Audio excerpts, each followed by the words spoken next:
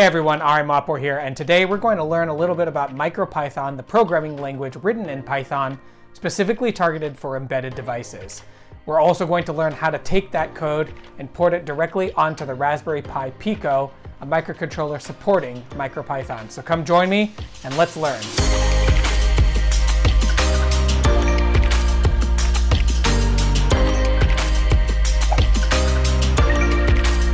So before we get started, I want to give a very brief overview on the difference between Python, MicroPython in our case, but for this example, Python, an interpreted language, versus a compiled language such as C, C++, Java. In this case, since we're targeting embedded systems, embedded microcontrollers, we're going to talk about C. If you look on my screen over here, I have two examples. One is example.c and one is example.py.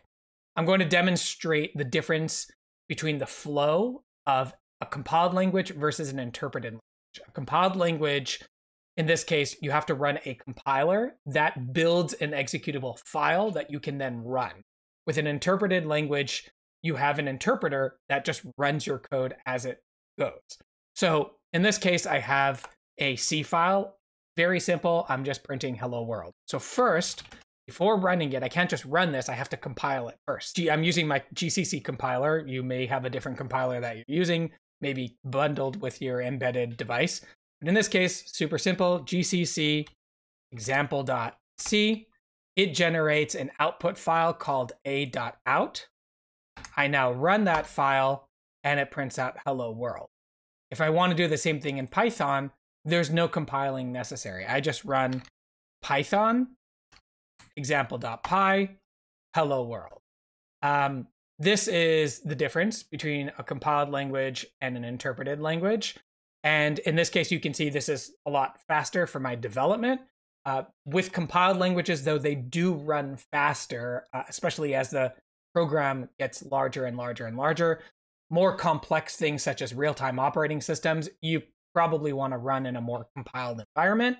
But in this particular case, I want to prototype. The purpose of this demonstration, this example, this video, is really to talk about rapid prototyping, getting started with MicroPython, especially on embedded controllers like the Raspberry Pi Pico.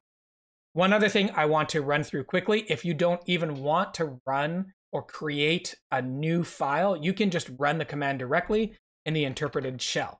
So I type in Python, it opens up a Python shell. So now I can just say print hello world. And now you see it prints directly there. So I didn't even have to create a file. I can just test a command. So let's say I learned something, a new concept like list comprehension. So I want to create an array or a list of values. And I said, you know, I want to find a quicker way to do this. So I learned about something called list comprehension. So let's see, X or X in range of 1 to 6 with stepping 1. And now I have my list instead of specifically spelling out each item in the array. So I just learned about list comprehension. I'm able to test that inside the shell. And now I could go write this in my code. For example, if I want this, say this, and then do a whole bunch of fancy stuff. So this is an example. This is the example talking about compiled language versus interpreted language, and then going through the shell and understanding how to run those interpreted commands instead of creating a file first and then running the example. So before we get started with MicroPython itself, I want to show you how to get started with your actual Raspberry Pi Pico device. So first thing we need to do is we need to pull out the Raspberry Pi Pico. This device is super easy to get started with MicroPython versus an Arduino. This guy is really kind of designed from the ground up to make it really, really easy to get started with MicroPython. Thanks to the Raspberry Pi Foundation and Adafruit.com, you can go pick up one of these for $4. It's also got dual core, which means that we can run multi-threaded applications on it, which is really, really nice for such a cheap microcontroller. So I'm going to micropython.org. I'm going to download the bootloader first. So we go filter down by vendor, which is Raspberry Pi. This chip is called the RP20, this guy right here. Or you can just grab this right here, Raspberry Pi Pico. And I'm going to go download the latest bootloader file, a .uft2 extension. I have it already. I'm going to bring it over. So first thing I do is I plug in for the first time my device, and you will see that it shows up as basically a thumb drive almost. And what I'm going to do is just drag and drop that file, the UF2 file. It's going to load, and you're going to see it's actually going to restart. It's no longer a thumb drive. It's gone. So what we want to do now, I open up my favorite serial communication device. In this case, I'm using Teraterm. You can use PuTTY, whatever you're familiar with. And I hit enter, and I now have an interpreted shell. So let's go back for a second to regular Python. So if in Python I say import sys.implementation. Okay, so it's telling me that I'm running on an x86 64 Linux device. If I do this in Windows directly, import sys.implementation. Okay, so this is running C Python and Windows. Okay, so you saw I've demonstrated that in both Linux on a AMD 64 machine and the same thing with Windows. Now, if I go to my interpreted shell, so I'm talking over serial communication to my embedded device, to the Raspberry Pi Pico. I go import sys.implementation. And as you can see here, the actual name is MicroPython. And the machine is Raspberry Pi figure and right here. So I have an interpreter that I can run any command. So before, as we did with the examples, print hello world,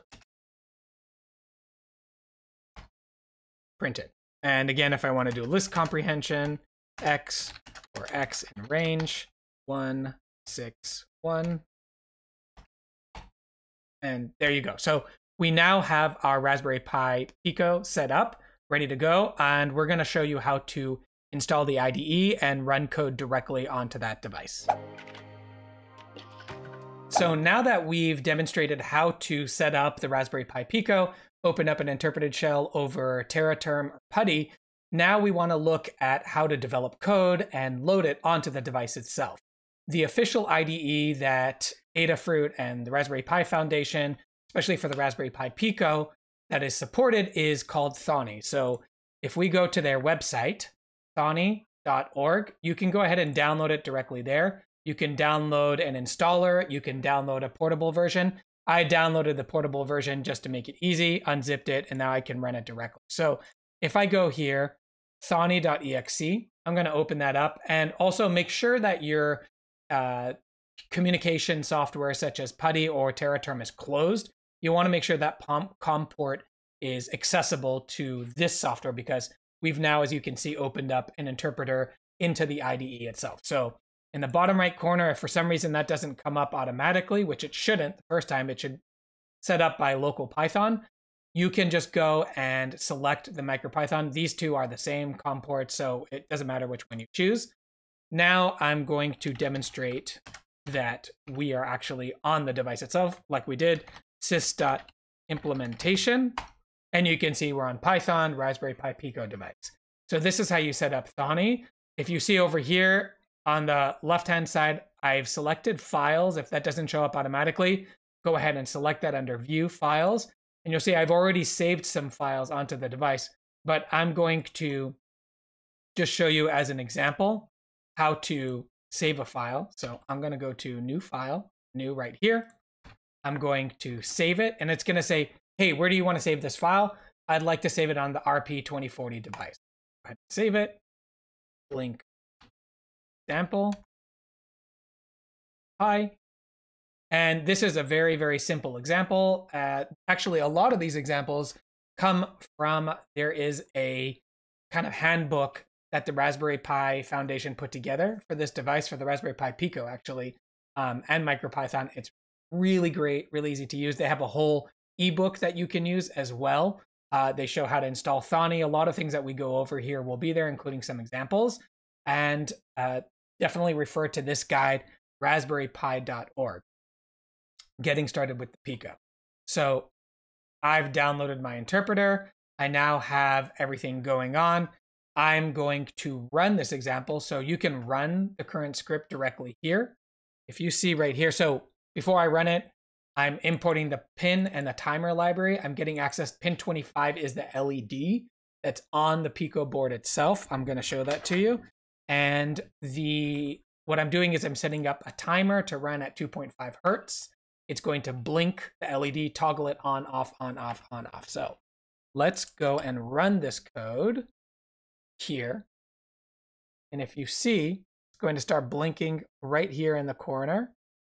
You can see it goes on, off, on, off, on, off. If I turn off the debugging, stop the code, I stopped it while it was on. Let's try and see if we can stop it while it's off. There you go, it's off. So that's a very, very simple example. Now, if I want to do something a little bit more sophisticated, a little bit more complicated, I can use a multi-threaded example. And again, this is very similar to what's in the PDF that they provide, their ebook. I modified it, tweaked it a little bit, but the concept is the same. We create a task that basically just prints, this is a spawn thread. And then I have my main thread. My main thread just prints, hello, this is main thread, and it sleeps for 1 second. So what I do is I start the spawn thread and I say, just run this thread every 0.5, well, the delay is 0.5 seconds. So I spawn this thread. This is going to run forever.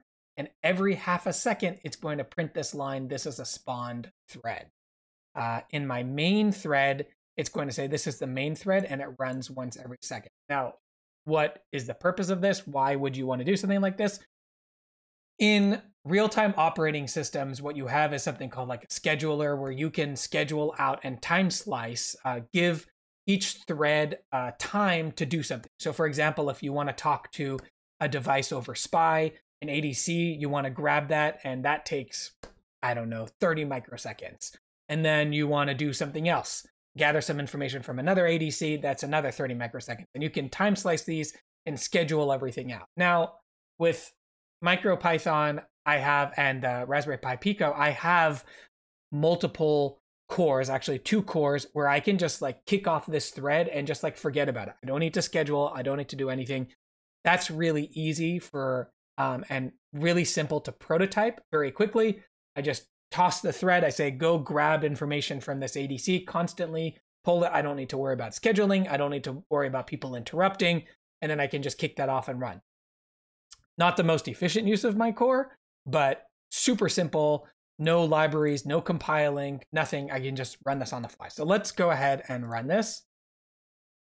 So for example, see, this is a spawn thread. It runs that twice and main. So think of it that I'm collecting data twice from a downstream ADC or multiple ADCs. And while the main thread is delivering that information or responding to other commands or talking to something, maybe it's responding to telemetry or gathering telemetry from other devices. So this makes it really easy to prototype. Again, an RTOS, real-time operating system, is going to be much more sophisticated. You may want to consider that, but this gives you a really easy, quick way to prototype multi-threaded applications on multiple cores. So today we looked at MicroPython, the language that's written specifically for embedded targets. We learned a little bit about the language itself, ran through some examples. We also set up blinky LED examples and multi-threaded applications on the Raspberry Pi Pico itself. We got familiar with the environment, and now we should be able to run most code that you can find examples online or writing yourself. If you enjoyed this video, please check out the rest of the videos in this channel. Definitely hit the like button and subscribe to this channel. Thanks for watching.